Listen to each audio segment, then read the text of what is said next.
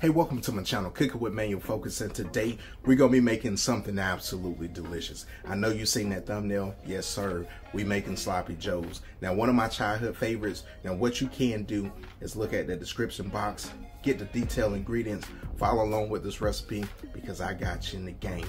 Without further ado, hey, let's go down to this workstation and let's focus on these Sloppy Joes. We're going to go ahead and get this recipe started. We got a ground 80-20 ground beef. Now what I want to do is I want to add a tablespoon of water and then about 1/4 of a teaspoon of baking soda.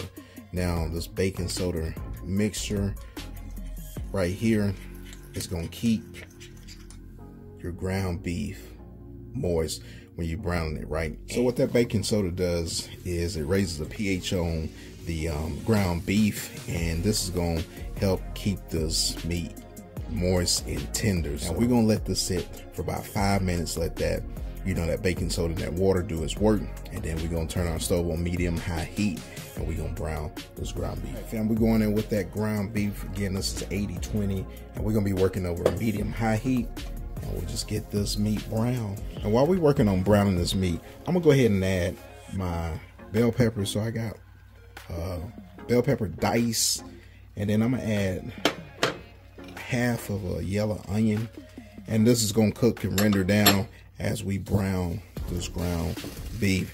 And fam, I'm gonna tell you, Sloppy Joes growing up was like one of my favorite go-to recipes, and I'm gonna tell you, if you love Sloppy Joes, you're gonna love this recipe here. All right, fam, we got this ground beef where we want it. It's nice and browned. Now what we want to do is we want to drain this excess oil off of this ground beef, and then we're gonna come back, we're gonna season this up, we're gonna get this sauce ready to go. So we got this ground beef drained, and what I want to do is I want to make sure we got this ground beef to the consistency that we want it to be. So I want to get it a little bit finer. I got a little thick chunks right now, and you can go with whatever you like, man. If you want thicker chunks of ground beef, you can definitely have that, but I want to get this a little bit more on the finer side. So as we get this ground beef the consistency that we like, I'm going to switch my utensils. And now what I want to do is I want to add me about a tablespoon of minced garlic. And this is about 4 garlic bulbs or whatnot, minced.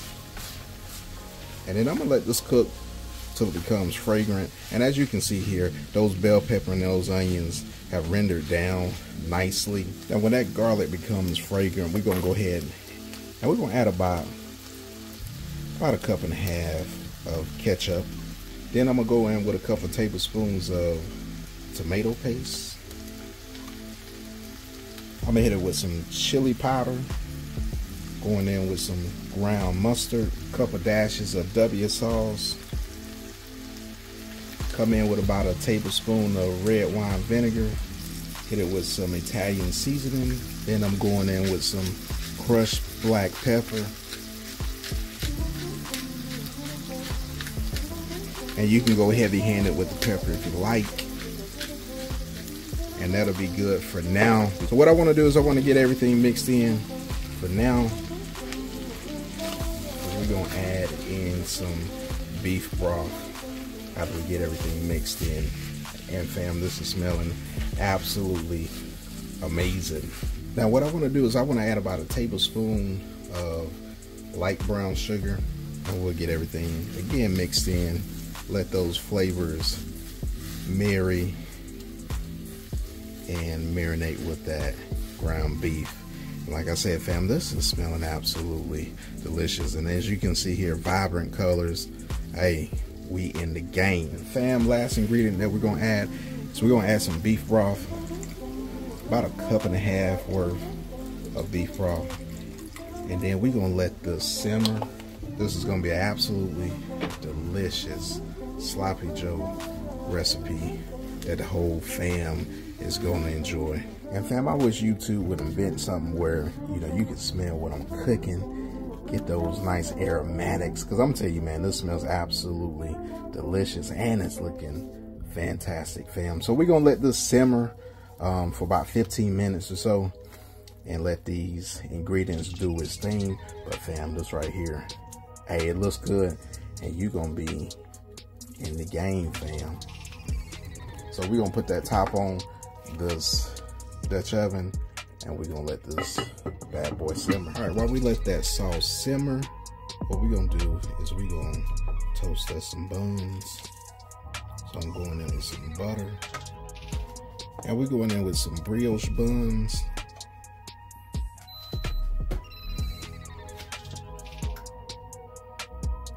And once we get these buns toasted to our liking, hey, like this right here, hey, we in the game. Now all we gotta do is wait for that sauce to finish simmering, and then we're gonna assemble these awesome, delicious sloppy joes.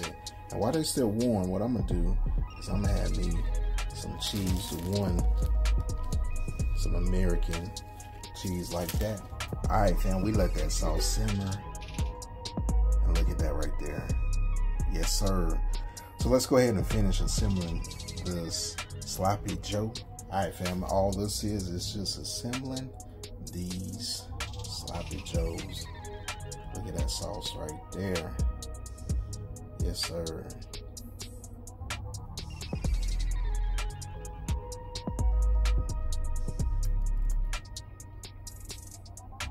Fam, all we gotta do is put that top hat on it, like that. And you know what? Hey, we can pile this one a little bit higher.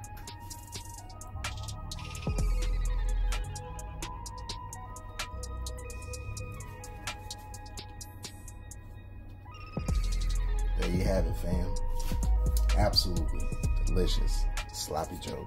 We gotta give this sloppy joe a taste test. Hey, cheers. And this thing's sloppy too.